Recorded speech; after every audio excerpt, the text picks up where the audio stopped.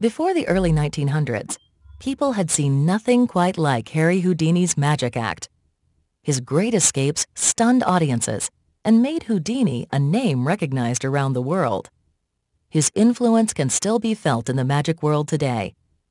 The clip you're about to watch focuses on Houdini at the height of his magical career. As you watch the clip for the first time, jot down the reasons you think Harry Houdini was so popular. 1905.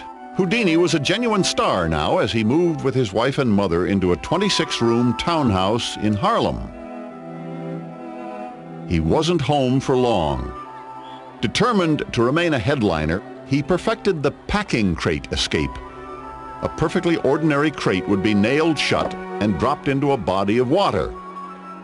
What the crowds couldn't see and didn't suspect was the small pair of nail cutters Houdini carried with him. As the crate sank, he quickly cut enough nails to loosen a few of the boards. Still holding his breath, he would squeeze out through the gap he had made and then refix the loosened boards.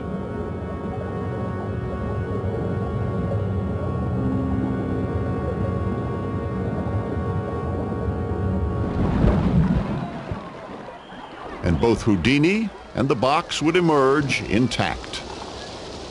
It stunned the crowd every time. I mean, really what Houdini was doing, he was acting out death and resurrection. In the Egyptian myth, wasn't Osiris locked up in a box and thrown into the Nile? And it's not too far away from what Houdini was doing every day of his life.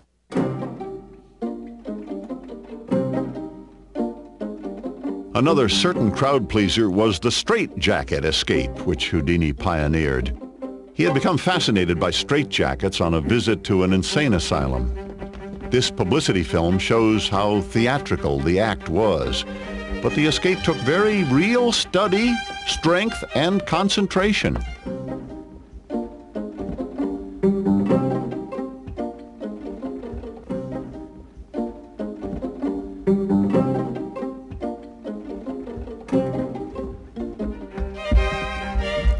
At first, Harry did the escape hidden in a cabinet, but he soon realized the power of shedding the jacket in full view.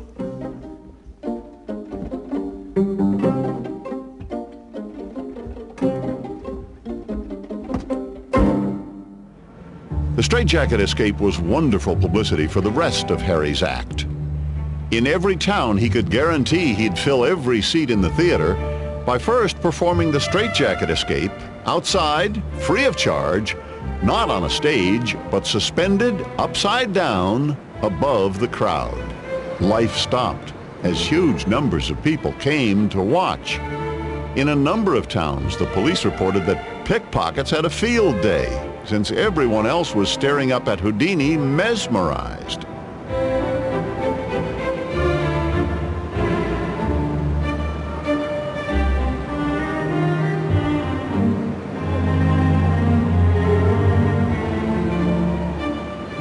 Still, the escape always thrilled the crowd.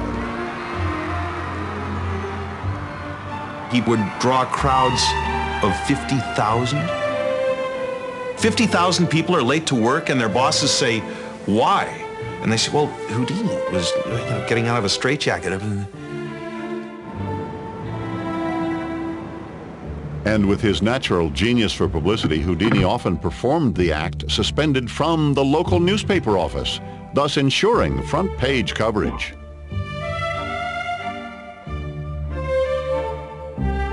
Another sensation was Houdini's escape from a milk can filled with water. Handcuffed, he would be submerged in the can, and the lid would be locked on. He would say before he went into the milk can, "When you see me take a breath and submerge my body beneath the water, just before the lid is locked on, I want all of you in the audience to draw that same breath. Hold it as long as you possibly can, and when you are forced to let out that breath, at that point you would commence drowning." Now, that's an enormously effective gimmick, because people in the audience would take their breath in, and then when they got blue in the face and had to let out, they'd say, The can is still sitting there, and he hasn't budged. He must be drowning now, unless he can do it much longer than I can. And then time would go by, another minute, another 2 minutes, another 3 minutes. They say, by now, he surely is drowning. And they empathize so strongly, people would be shouting in the end, let him out, let him out. And then suddenly, bang, he would bust through the front of the curtain, dripping wet and heaving his breath very, very deeply, because he'd wanted to give them the impression that he had just that second emerged from the... He might have been out for 3 minutes already. He would get a standing ovation on that each and every time, without fail. In fact, Harry was really safely inside an inner can, and half rivets on the outer can allowed him to escape. He'd then sit backstage and read the local newspaper until he felt it was time to make his dramatic reappearance. But on at least one occasion, he ran the risk of being caught. The newspaper was being turned so loudly that one of his assistants came up to the side and said, "Harry, turn the pages quieter, the audience can hear you." And Houdini said, "I'm not finished yet. Tell the orchestra to play louder."